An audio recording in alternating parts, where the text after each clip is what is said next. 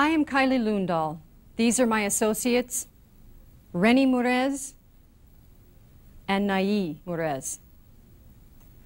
The movements that you are about to see have been taken directly from other movements which shamans, seers who lived in Mexico in ancient times, used to call magical passes.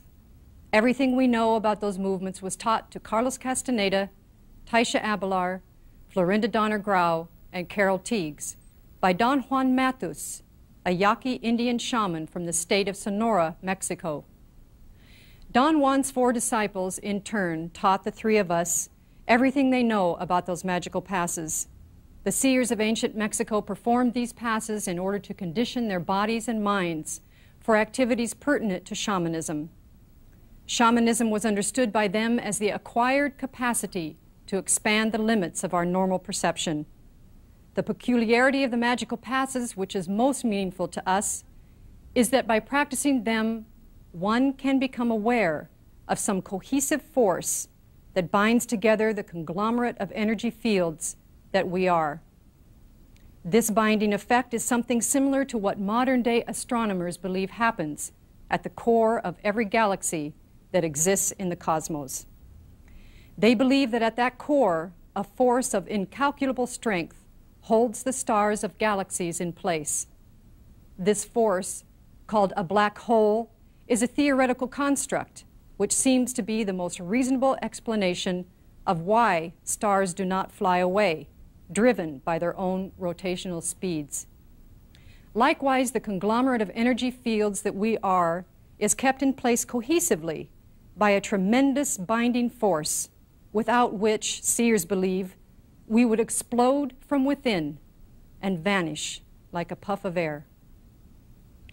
The seers of antiquity were capable of handling that force once they became conscious of it. Their expertise in dealing with it became so extraordinary that their actions were transformed into legends, mythological events that could only exist as fables. After years of hard work and dedication, the 3 of us, guided by Don Juan's 4 disciples, were able to rescue the magical passes from their esoteric setting and adapt them to more conventional surroundings.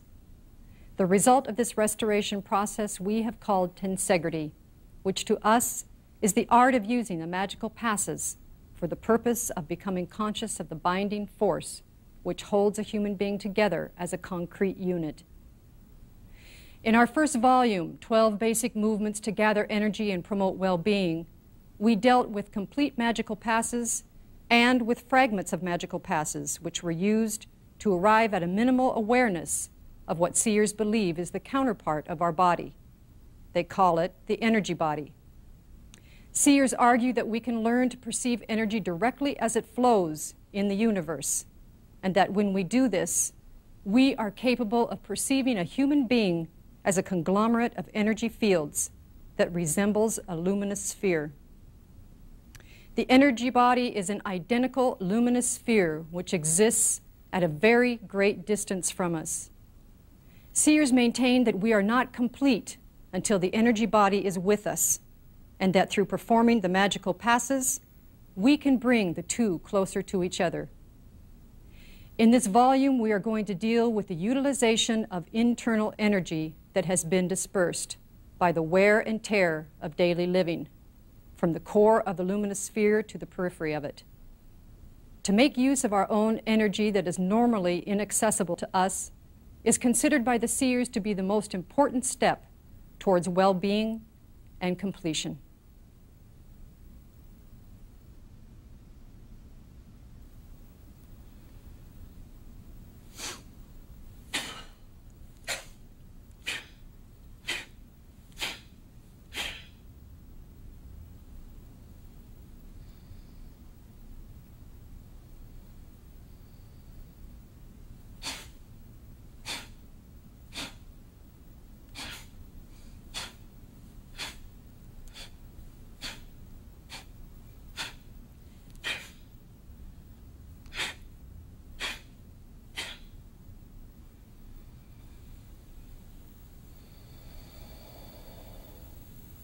Intent!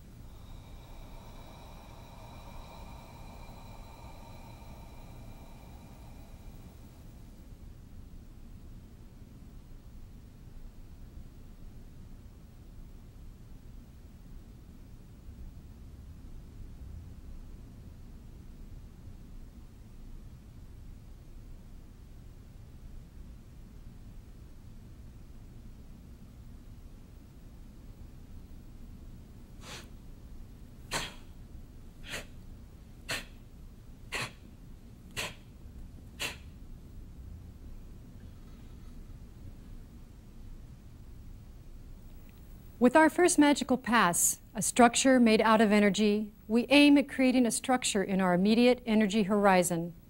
Seers give the name of energy horizon to the energy fields which are immediately adjacent to us when we are perceived as luminous spheres.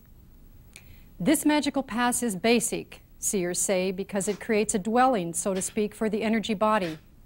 Their idea is that our energy bodies have been separated from us at birth and pushed away by antagonistic forces. By creating a magical, energetic dwelling, seers believe we put out the invitation for the energy body to come closer to us. The emphasis of this first magical pass is on the area of the kidneys and adrenals. By making the body stoop slightly forward, we create the adequate pressure on that area. Then the body is brought to a vertical position with the upper chest fully extended, the back straight, the eyes looking onward fiercely. The eyes are always kept looking to the front with as much fierceness as possible. Seers say that the eyes must reveal our unbending intent. The next movement brings even greater pressure to the adrenal area because the arms shoot out in front, bent at the elbows with tremendous force. The greater the force, the greater the effect on the adrenal area. The trunk straightens up when the arms are raised above the shoulders as if carrying a tray. The palms are then turned over with great force. The hands cross over one another and the arms are extended laterally. The hands are brought down then and pressure is brought to bear again on the adrenals by stooping the trunk slightly and bending the knees. The magical pass is closed with a quick lateral movement of both arms.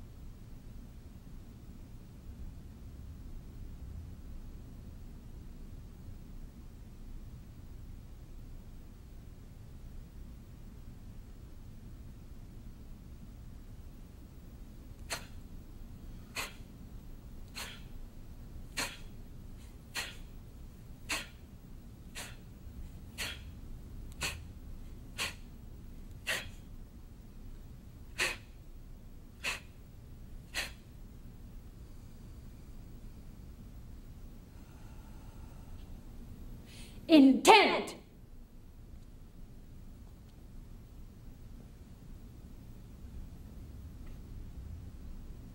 Our second magical pass, the seer's window, is performed to create an energetic opening to the outside of the luminous egg. Seers maintain that by executing this magical pass, we are actually capable of manufacturing, so to speak, a momentary opening for peering into infinity. This opening, seers maintain, is of crucial value for establishing contact with the force that sustains our lives and gives us nurturance, purpose, vitality, name it. A force seers call intent. Upon creating this opening, seers yell the word intent, which they say is laid as a bridge from a human being over infinity to intent. Intent!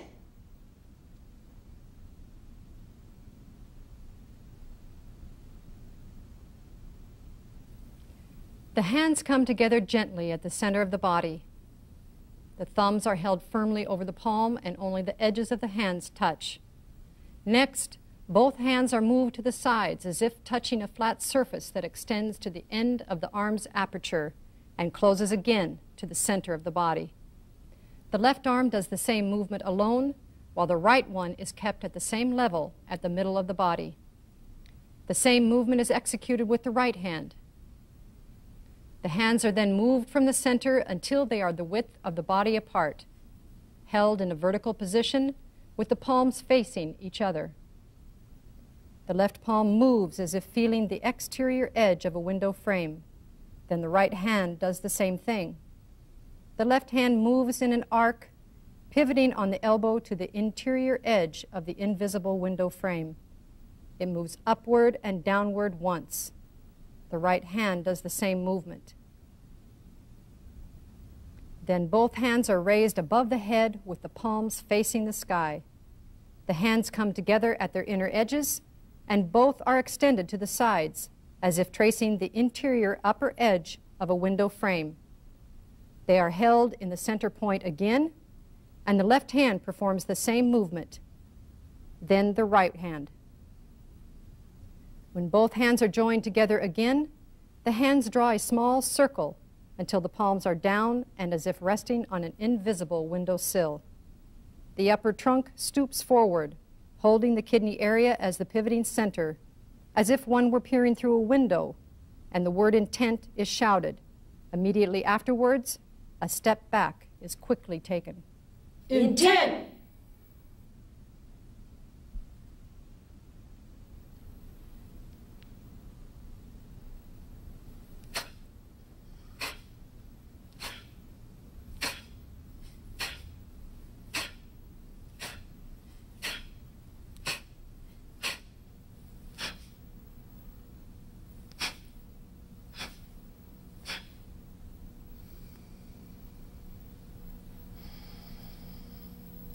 Intent!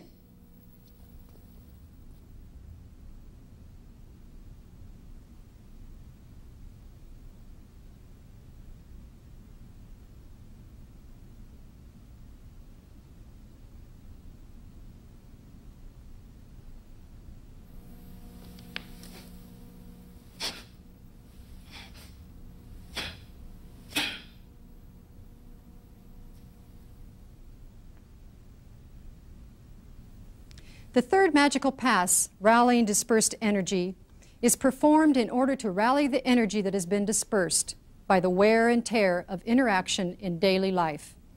This rallying gets us from a lethargic state to one of great alertness. Rallying dispersed energy means to move it by making it rotate in order to place it on a projection of the solar plexus, which is situated an arm's length in front of us on the periphery of the luminous sphere. Seers believe that storing energy there is the surest way to make it available at a moment's notice. Both hands are brought together with great force over the right shoulder with the left hand on top of the right. Then they are brought diagonally across the body as if one is holding an invisible axe to the area above the left knee. Dispersed energy is stirred with a round, counterclockwise movement of both hands held together. Both hands clasped together are pulled back to the area of the liver and gallbladder, and then they are shot out to the point directly in front of the solar plexus. Notice that the arms strike out with the knuckles of the right hand in the gesture of delivering a blow.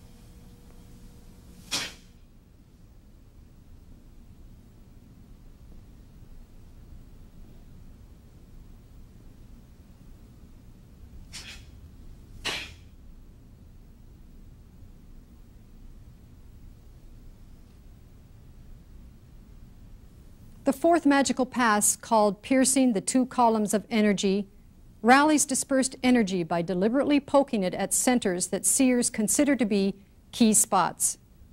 In other words, the dispersion of energy to the periphery of the luminous sphere results in the formation of definite pockets of energy, which seers poke in order to allow it to diffuse and be rallied more easily. Poking is not done with the hand, although the hands and the arms are used, but it is done with an energy we call tendon energy, for lack of a better name, which streams out of the limbs when they are projected out with sufficient force.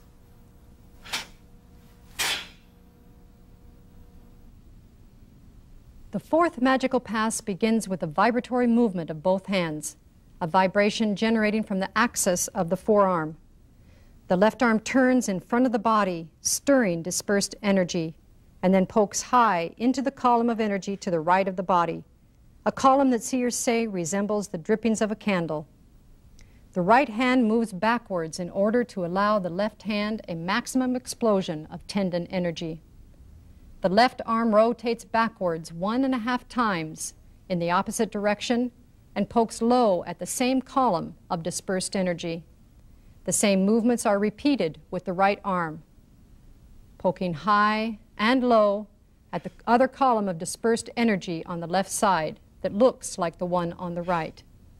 The right hand, with the fingers pointing to the ground, draws a circle around the body from the left to right, followed by the left one.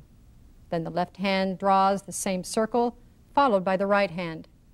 The right forearm rolls the ball from top to bottom, followed by the left hand.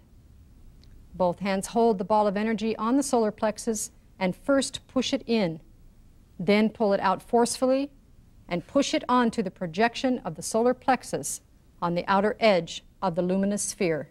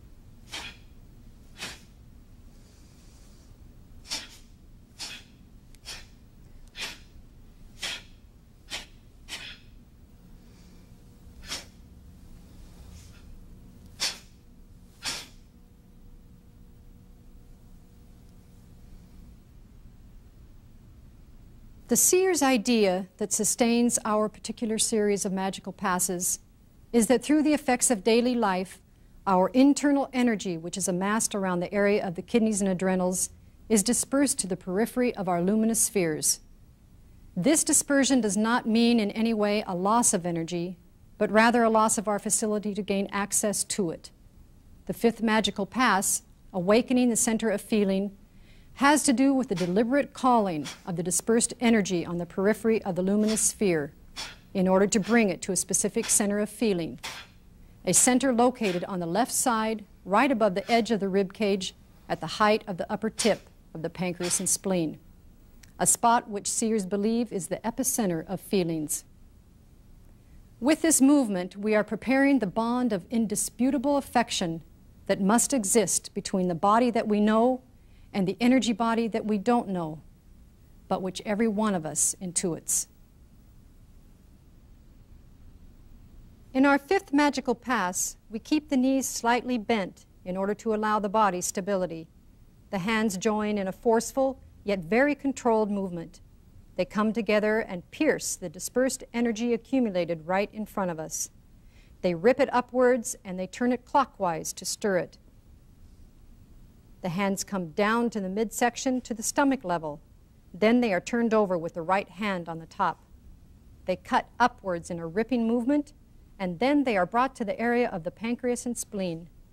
From there, the hands push out to the sides, and they rip what seers consider to be the heaviest concentration of dispersed energy, the energy that accumulates next to the left and right sides of the body. Seers refer to that concentration as columns of wasted energy that give the impression of the dried-up drippings of gigantic candles. The hands are brought again to the center of the body. They rip upwards. They stir the energy once again in a clockwise direction and are brought once more to the pancreas and spleen areas, and then they are projected out to the front of the body.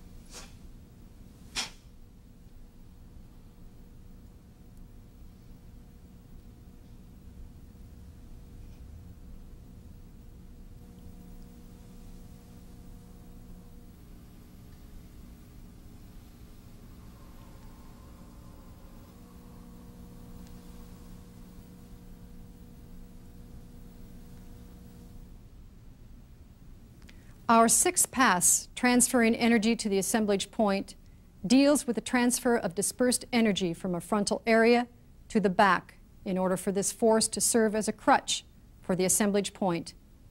When seers perceive human beings as luminous spheres, it becomes evident to them that there exists on the already luminous sphere a spot of even more intense luminosity, the size of a tennis ball, habitually located at the height of the shoulder blades and arm's length behind them.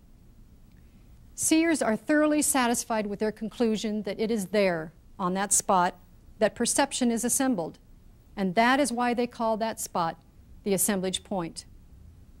By deliberately displacing the assemblage point to another place away from its habitual position, seers did prove to themselves that it is there that perception is assembled. The end result of this maneuver is the perception of a world that is quite different than the world of daily affairs. Seers have explained this difference by their observation that when the assemblage point is on its habitual position, billions of energy fields from the universe at large converge there, giving as a result the world we know. But when the assemblage point is displaced to another location on the periphery or the inside of the luminous sphere, other sets of billions of energy fields that resemble luminous fibers converge there, giving as a result the perception of another world. Transferring energy from the front to the back, seers believe, solidifies the position of the assemblage point in all of us, especially in the case of extremely sensitive persons whose assemblage point shifts erratically and who are incapable of disciplining themselves. As they gain more awareness, however, the same energy that served as a crutch serves as a factor that expedites the peaceful and deliberate displacement of the assemblage point. The magical passes are always begun with the left arm. The reason for us is that the left side of the body is always lagging behind the right one in terms of prowess and dexterity. For the seers of antiquity, the reason was that we are inexorably heading for a bilateral dissymmetry.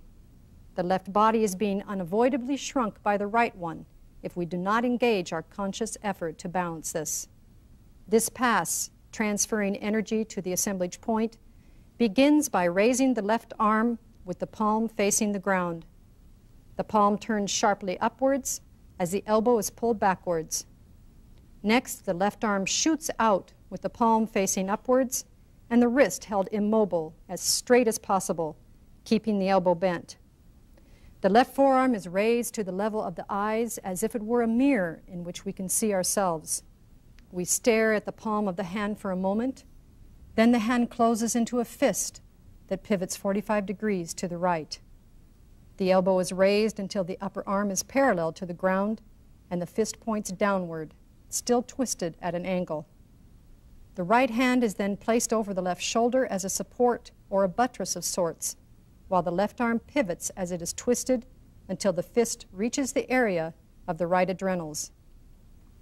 At the count of 3, the right hand dislodges itself from the shoulder, and in an elegant arc, it moves to the front of the body, while the left arm straightens and joins the right at the same height, and they are both retrieved to the sides of the body. The exact same movements are repeated with the right side of the body.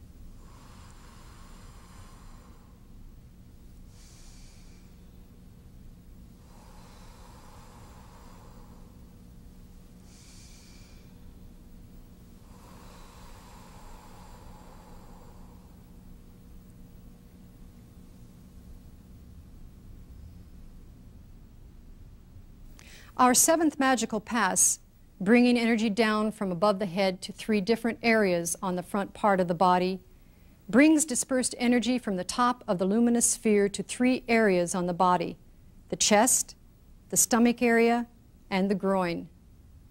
Seers say that this is the most direct way to arrive at a quick charge of energy. Energy that has been dispersed to the area just above the head is, according to seers, an extremely active, extremely aggressive energy.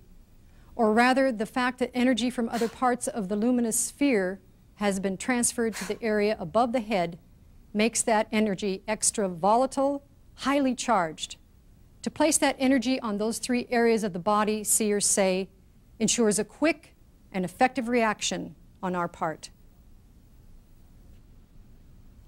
This movement, bringing energy down from above the head to 3 different areas on the front part of the body, begins with the raising of both hands with the arms stretched downward.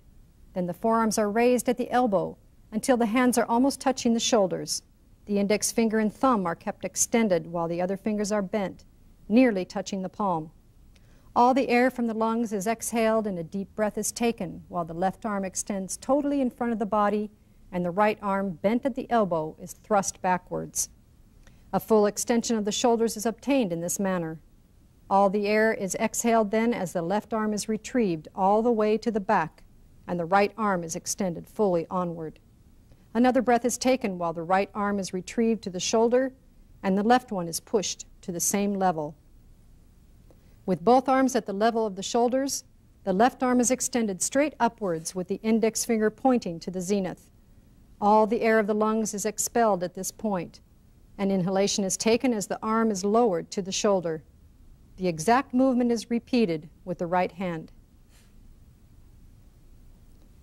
Then all of the fingers are extended upwards. The left arm shoots up again as the fingers point to the zenith. All the air in the lungs is exhaled. The fingers curl as if grabbing a handle, and a deep inhalation is taken as the arm is pulled downward until the hand, still holding an invisible handle, is lowered to the level of the shoulder. The same movement is executed with the right arm. And when both hands are held together at the same level, the air inhaled with the last movement is held in the lungs, while the left and right hands come together twice, as if mixing a paste. The hands slide over the breasts with a deep exhalation. The hands move to the midsection, fingers touching. A deep inhalation is taken. Then the hands slide over the midsection from the center to the sides of the body as all the air is exhaled from the lungs.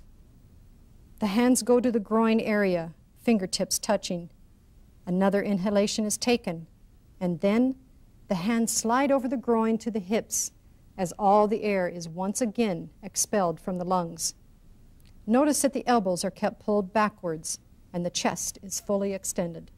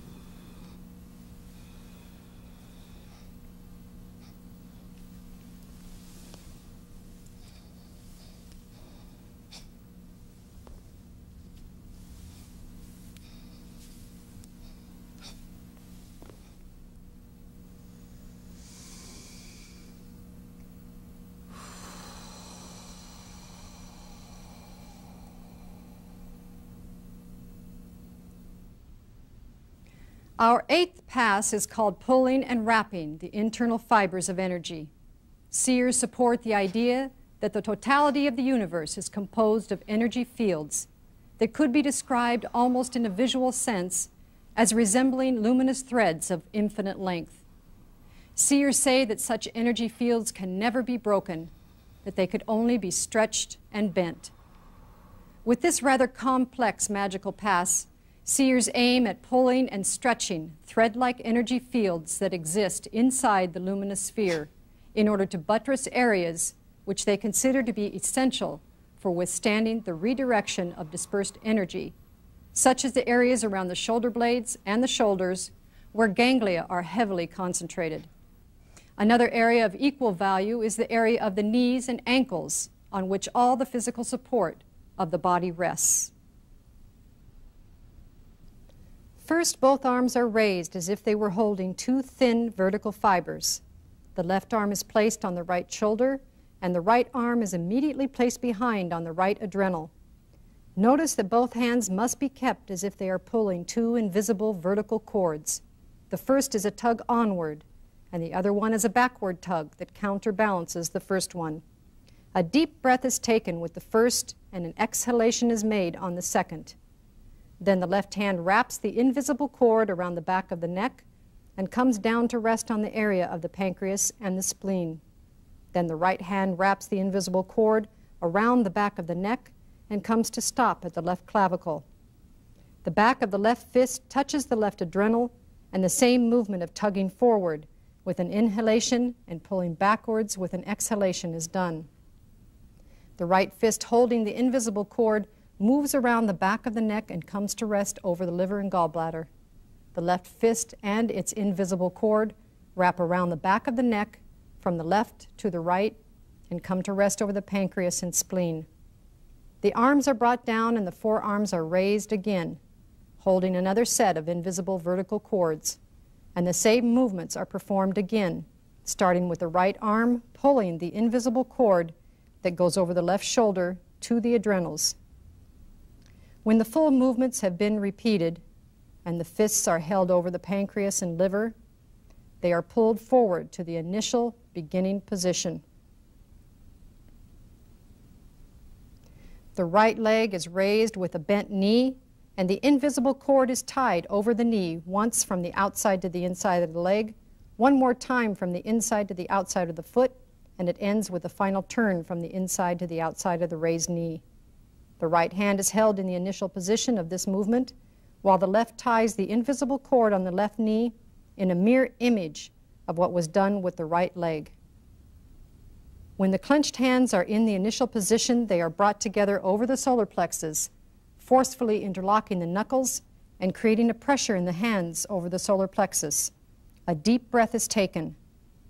The pass ends by exhaling and bringing the open hands to the sides with the palms up.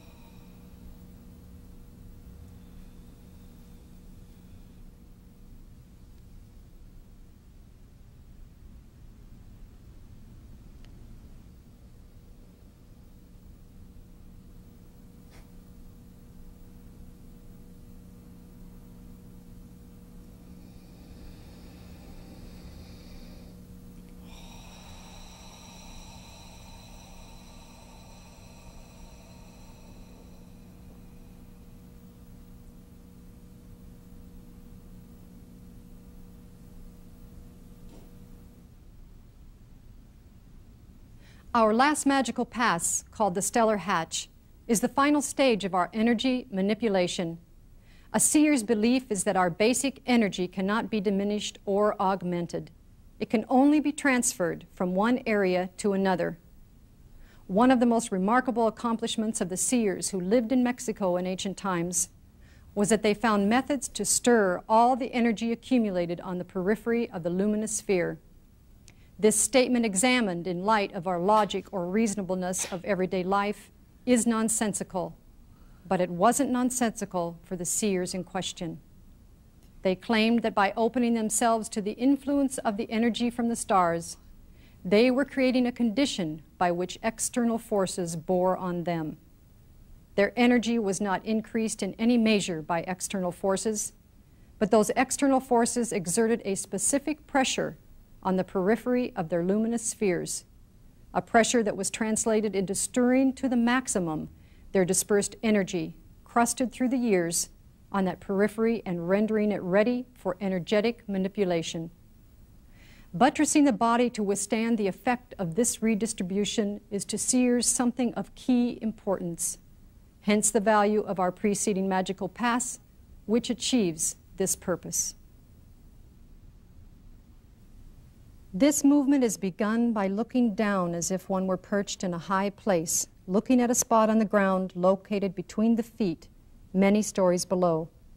The hands are kept at the sides of the body. The eyes begin to pull up an invisible clump of energy, perhaps the size of a tennis ball. It is raised to the chest at the level of the chin. The head is kept lowered with the chin to the chest. The invisible ball of energy is held at that position on the chest by a jutting movement of the head. Then it is taken by the chin, raised to the level of the eyes, and the eyes push it to the zenith as the head moves backward. Once that ball of energy is held to the zenith, the arms proceed to cut an opening in the energy ceiling above the head. The left arm moves with the edge of the hand like a knife and cuts an opening. The right hand is pushed downward at the same time to help create a slicing force. The left hand moves down as the right hand is raised to produce the same cutting effect. Then the left hand is raised and both hands go through the slits in the energy. Next, the right hand moves back as the left hand moves to the front in a circular motion, propelled by a twisting of the torso. This is completed by the movement of the right hand to the front and the left hand to the back. In this manner, a hatch is opened in the energetic ceiling. The lid to that hatch is lowered and comes to rest on the chest. The ball of energy then shoots out, pushed by the eyes through the opening into infinity. 3 seconds are counted for the ball to reach its destination. And 3 seconds more are counted until it returns and lands with an impact on the back of the neck. Air is inhaled as the shoulders are lifted, and an exhalation is made as the shoulders drop. Then the lid is picked up from the chest, placed back in its position, and the opening is sealed by moving the hands and the torso from right to left, and then left to right, and then to the center. The next movement is to lower the hands to the sides of the body. The ball of energy that is held on the back of the neck is unhooked by pushing it forward. This is done with another jutting movement of the head. Then the ball drops all the way down to its original position on the ground several stories below. A count of 3 seconds is taken. Then a deep inhalation is taken by raising the shoulders and the tops of the lungs as the arms, with the hands bent at the wrists, extend outward from the sides of the body, creating a pressure behind the ears that gives the sensation of breathing through gills. This is followed by an exhalation, and the arms come back to the sides of the body.